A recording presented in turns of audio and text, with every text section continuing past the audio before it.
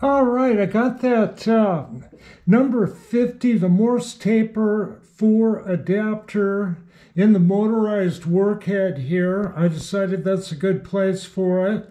I can use it to grind between centers and even motorized by using homemade grinding dogs, sort of like this. They don't have to be heavy. I can use this one just by bending it so it'll contact an ear. I had been using this in grinding between centers by grinding a center in the lathe chuck on the other end, but this is just a better way to do it. So I'm going to go ahead and grind this in, and I'll get the motor head running here, or the work head. It's running out about, I got adapters in there, a cheap adapter, and that's a beat up center. I don't know where it come from. I got it adapted down to Morse taper 2. I'll put a little ink on it so we can see. Something a lot like that. Just like that. Okay, now I'm going to go around to the other side so I can see it a little bit better and operate the controls. Start that wheel head and grind that thing through.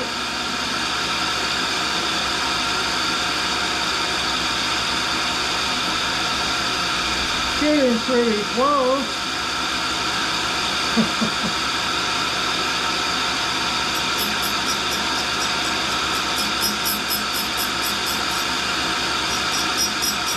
Angle looks good, just gotta true it up now.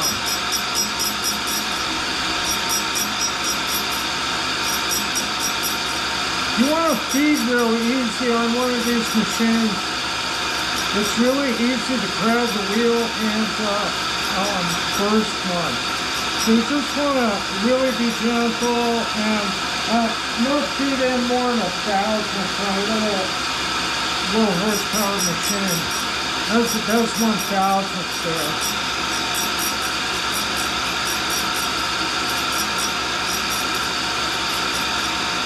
Yeah.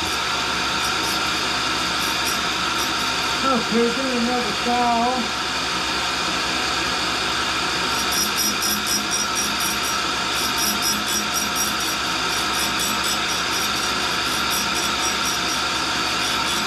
I kind of listen to the wheel head itself if it's starting to bog down. It's really best to keep everything kind of free running without bogging with your grinder.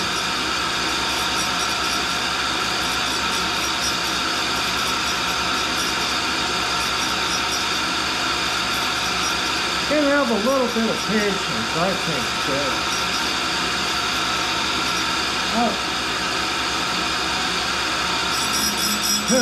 The waves are a little sticky and I felt it jump a little bit. That's about 2,000.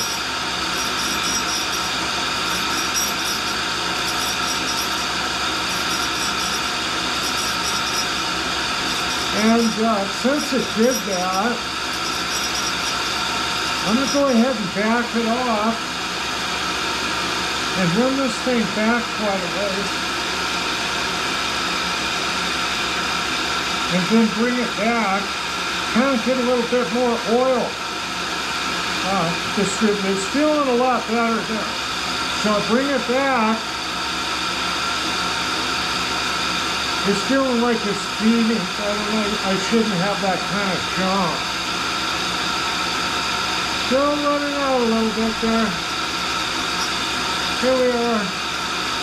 Up here is the valve.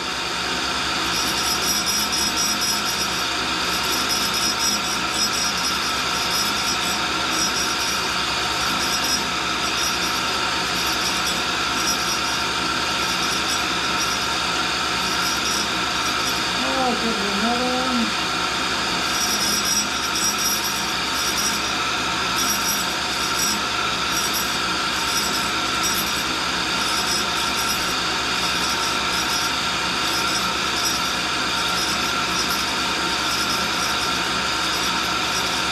Trying to clean up and look nice.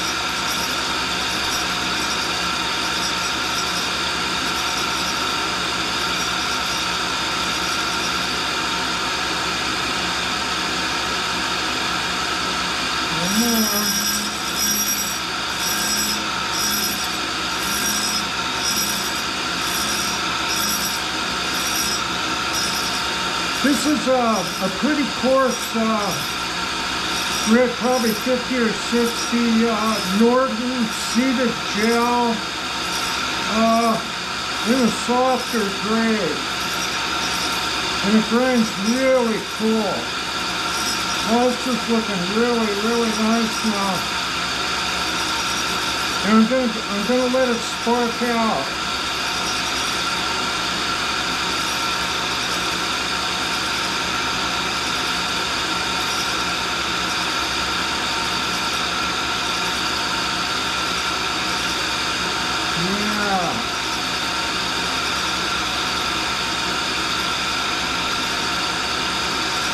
Yeah, you can do some substantial cylindrical grinding in the tool and cutter grinder, but you have to go slow. You can't take very big bites at all like you can with a dedicated cylindrical grinder with 5 horsepower or something.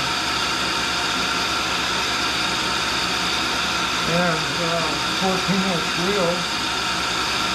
Let's see what we got here. That is just looking dandy.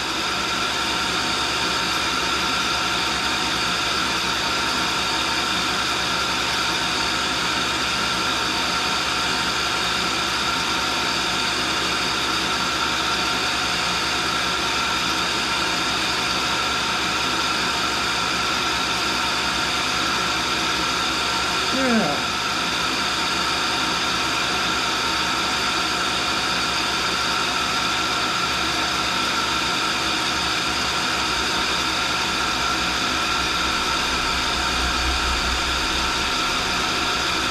Okay.